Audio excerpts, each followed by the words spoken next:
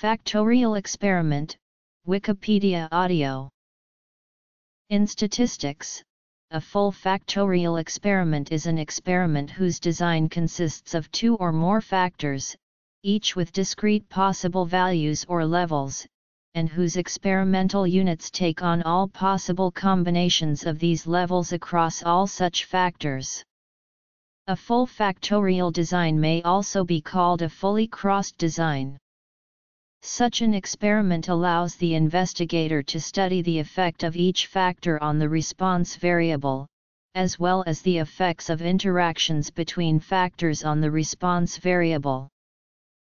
For the vast majority of factorial experiments, each factor has only two levels. For example, with two factors each taking two levels, a factorial experiment would have 4 treatment combinations in total, and is usually called a 2 times 2 factorial design. If the number of combinations in a full factorial design is too high to be logistically feasible, a fractional factorial design may be done, in which some of the possible combinations are omitted. History. Factorial designs were used in the 19th century by John Bennett Laws and Joseph Henry Gilbert of the Rothamsted Experimental Station. Ronald Fisher argued in 1926 that complex designs were more efficient than studying one factor at a time.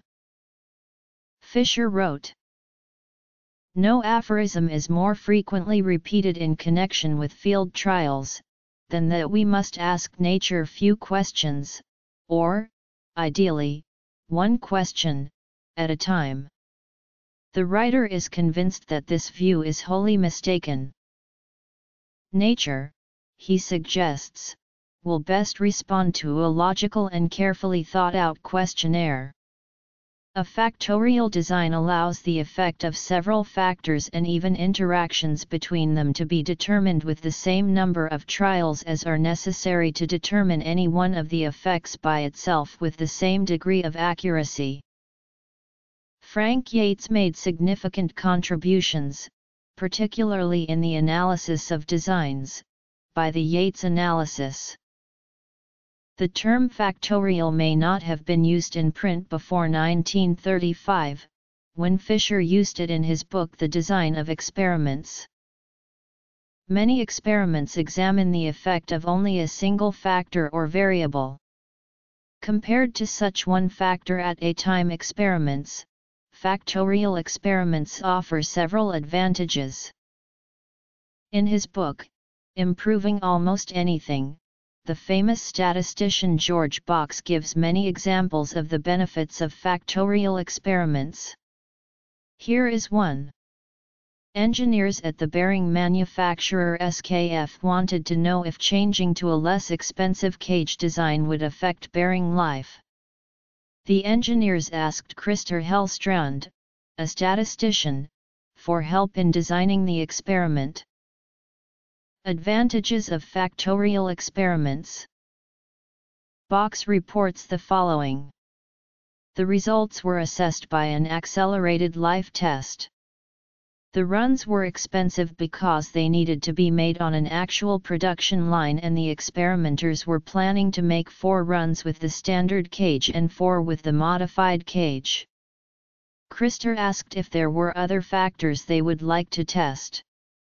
They said there were, but that making added runs would exceed their budget. Christer showed them how they could test 2 additional factors for free without increasing the number of runs and without reducing the accuracy of their estimate of the cage effect. In this arrangement, called a 2 times 3 factorial design, each of the 3 factors would be run at 2 levels and all the 8 possible combinations included.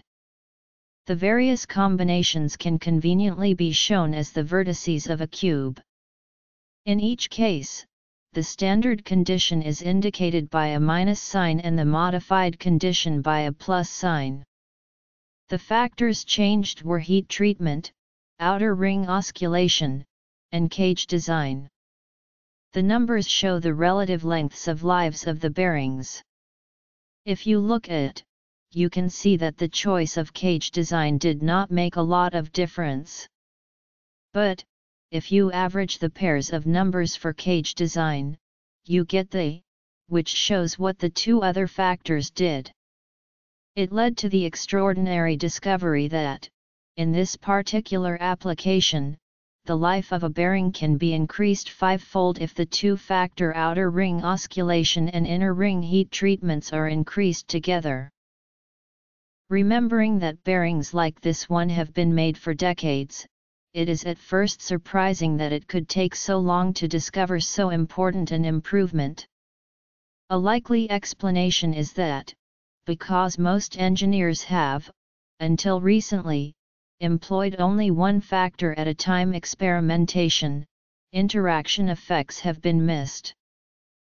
The simplest factorial experiment contains two levels for each of two factors. Suppose an engineer wishes to study the total power used by each of two different motors, A and B, running at each of two different speeds, 2000 or 3000 rpm.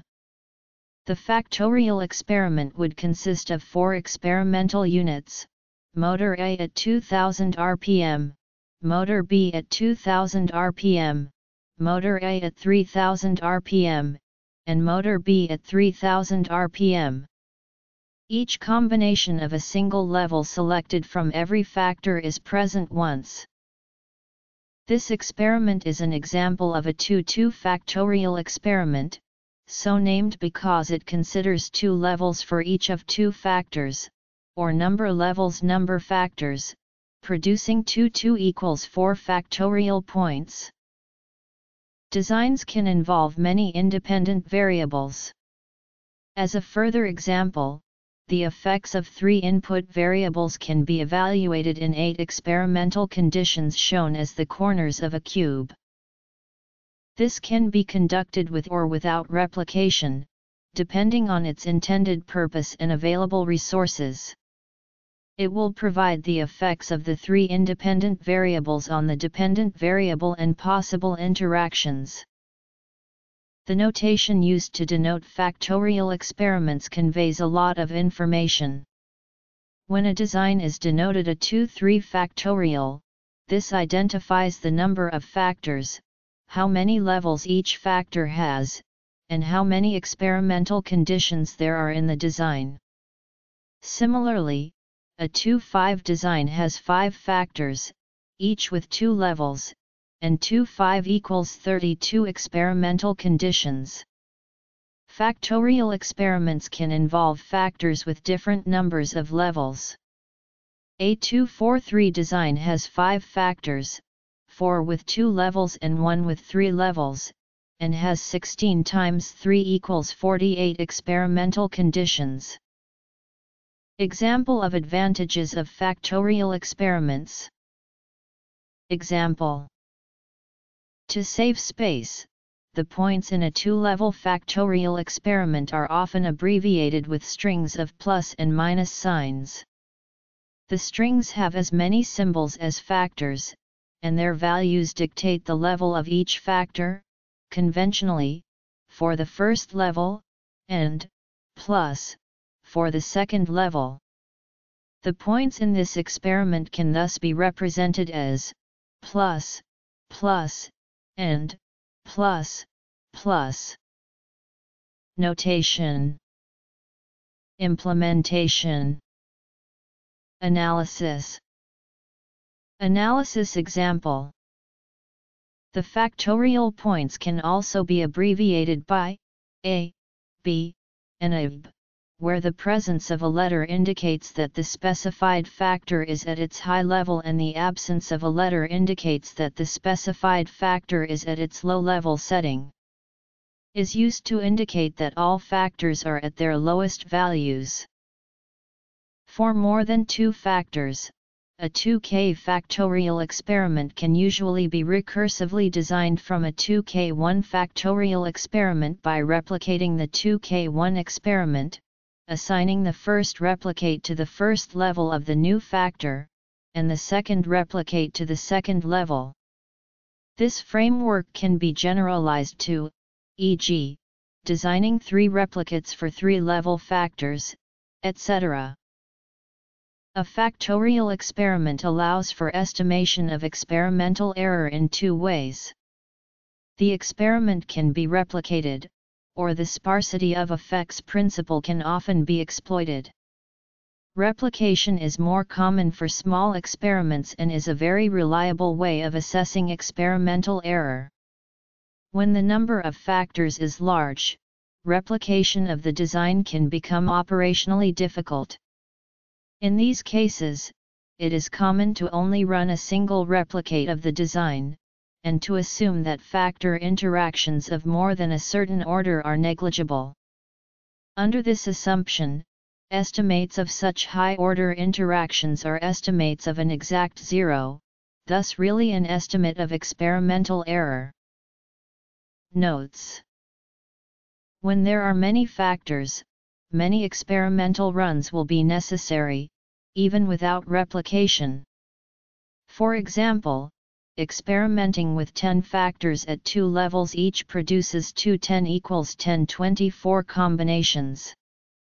At some point this becomes infeasible due to high cost or insufficient resources.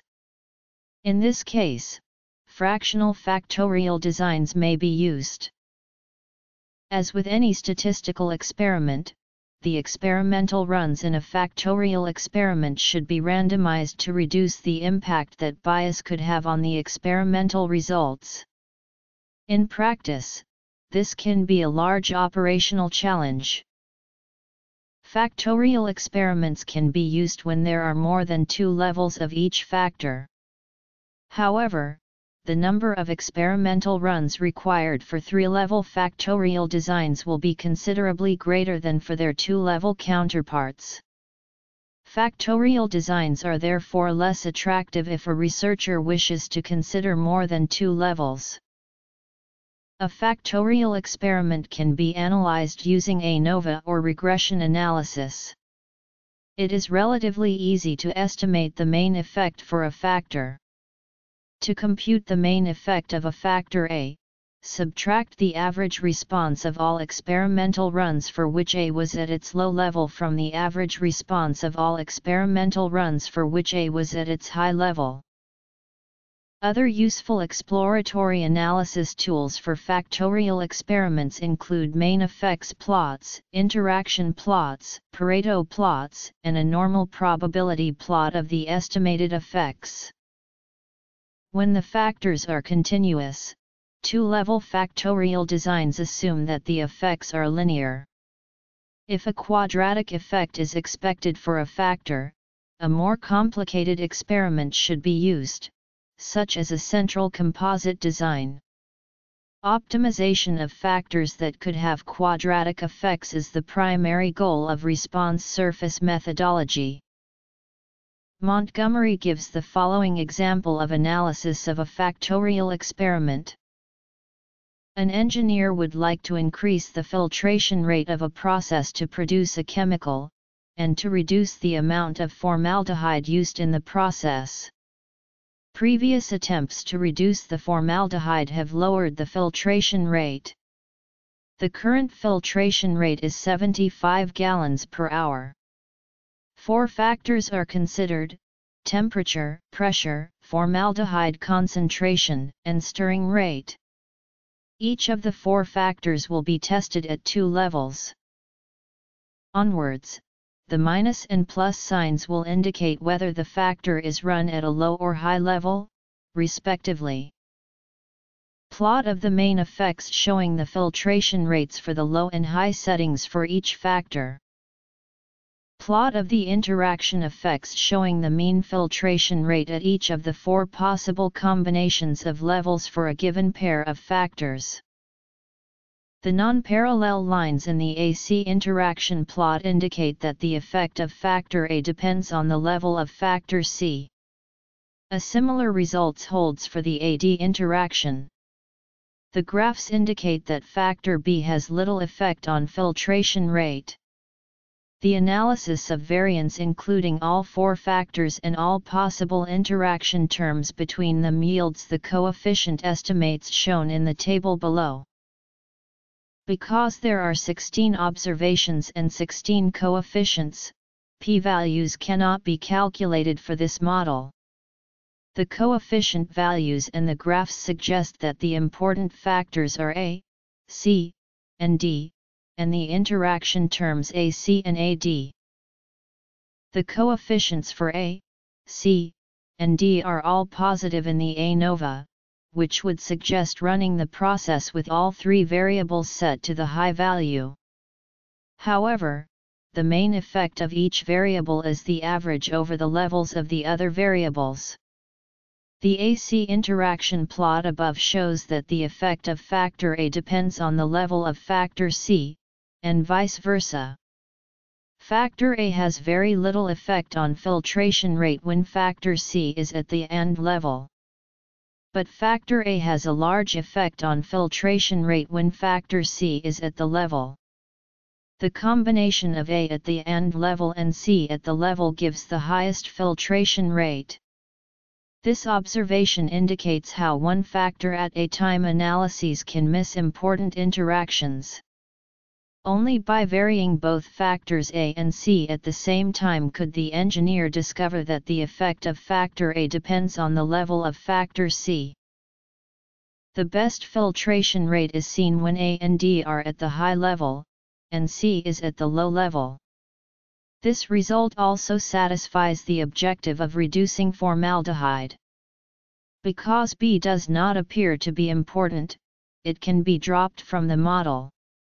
Performing the ANOVA using factors A, C, and D, and the interaction terms AC and AD, gives the result shown in the following table, in which all the terms are significant.